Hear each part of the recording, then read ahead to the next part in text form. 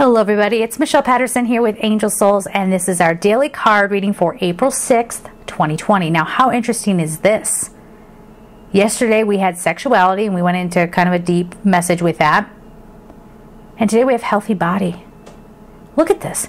This is about honoring your body. Now, does that mean that you're a prude? No. Okay. It does not.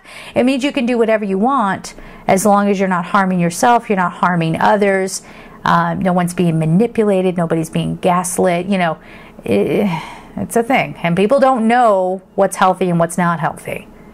Okay? We're going to start realizing it.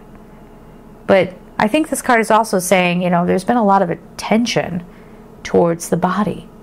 And maybe that is what's going to start turning us away from some of these trends that we were talking about yesterday, where it's like diminishing sexual power. I think one of the most toxic things someone can say is, oh, it's just sex. From a spiritual standpoint, no, absolutely not. It's one of the most powerful, I don't know, forces that you have in your body, creative life force tools, I guess. I don't know how to put it, but like energies that you have in your body. It's time to reclaim that for you. Now, this is going to free up. You're not going to be so drained now. Now these darker energies are not coming in and making you try to believe that this is cool, that's cool, whatever, and then taking everything out of you. Laughing at you, disrespecting you. It's not happening anymore.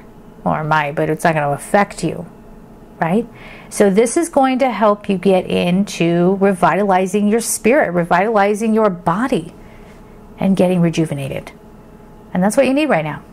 So we're going to leave it there, guys. I'm sending you so much love, and take care. Bye-bye.